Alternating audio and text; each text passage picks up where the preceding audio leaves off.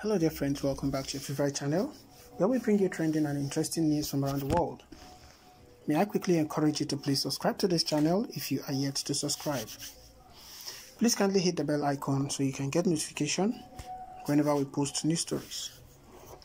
Endeavor to share these news stories with your friends, family, relations and loved ones so they can get to know what is happening around the world and be informed. Thank you.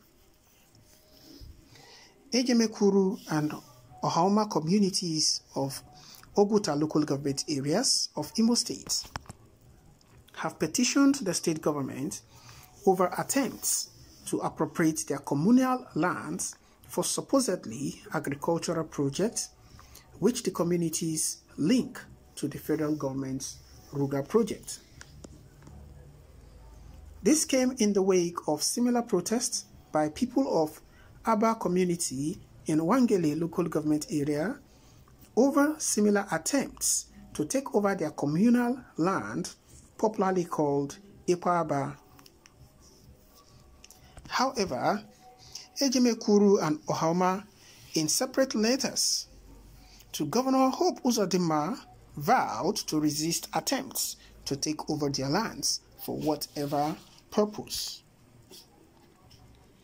In an open letter to the governor on the proposed acquisition of the ancestral farmlands located in Ejemekuru, Agowa, Akabo, and Izombe, aka Benkov area, by the Imo State government, the people alleged that the state government had made acquisition overtures in addition to drone surveys over the area ostensibly for the proposed agro-allied meat processing projects by a team, which claimed to be from the deputy governor's office.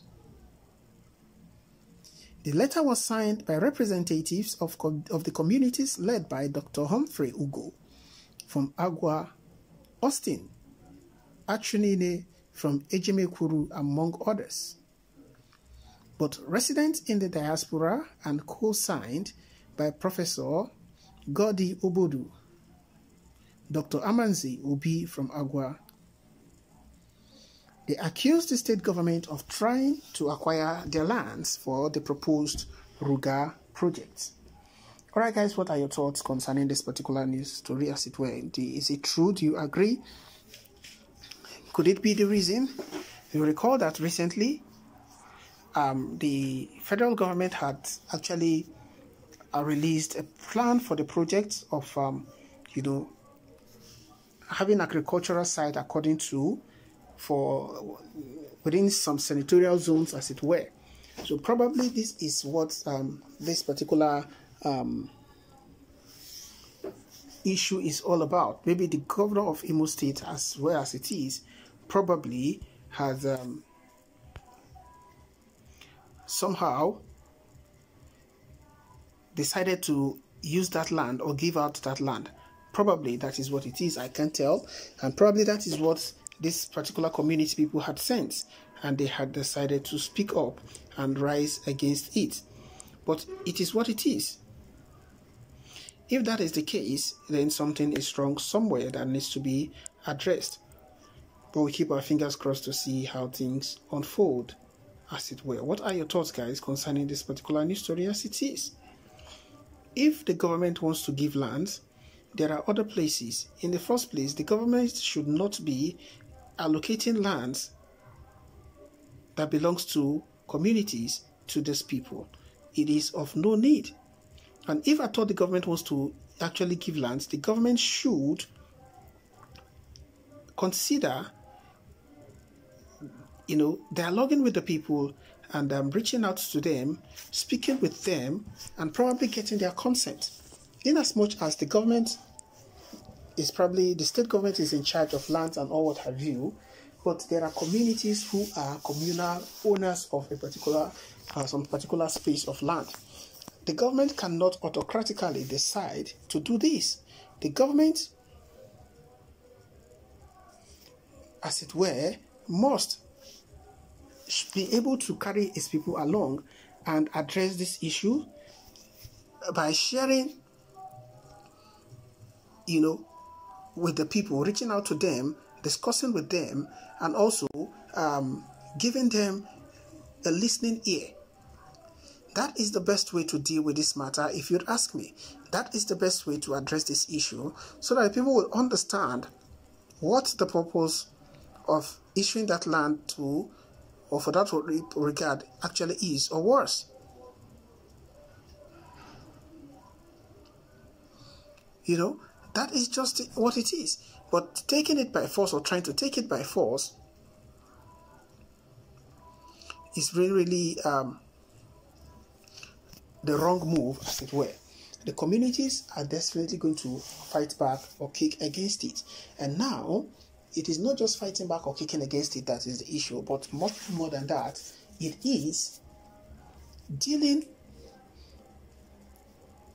with the people who ancestrally owns the land. If the government will have to compensate them, why not? The government could go out, compensate these people, reach out to them, address their issues, and solve their problem. If, on the other hand, the government wants to use that particular land, then, you know, there are ways to go about it. I beg your pardon. But basically, trying to autocratically take the land for the purpose of the Ruga is not the best. And Governor Hope Uzodinma has since, you know, positioned himself as a stooge, according to IPOP, you know, as a stooge of the Buhari's government. He has positioned himself, you know, as one who is leaning on the shoulders of the Buhari's administration, as it were, rather than being an independent governor of the state, and also ensuring that what the state gets is what is accrued to it or to her, and ensuring that the people get, you know, justice, ensuring that the people get their own share of whatever national cake it is that comes out of being there. But rather than that, it is sad and unfortunate that the governor has not done enough to actually paint this picture, or to ensure that the people have a good understanding and have good trust in the government. But it is what it is. We keep our fingers crossed to see how things unfold. Well, drop by at the comment section. Let's know what your thoughts are. Don't forget to subscribe to this channel if you are yet to subscribe. Please kindly hit the bell icon so you can get notification whenever we post new stories.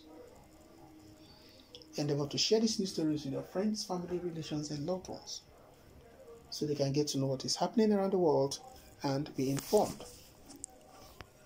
Thank you so much, guys. I appreciate your support, and I'll see you guys on the other news.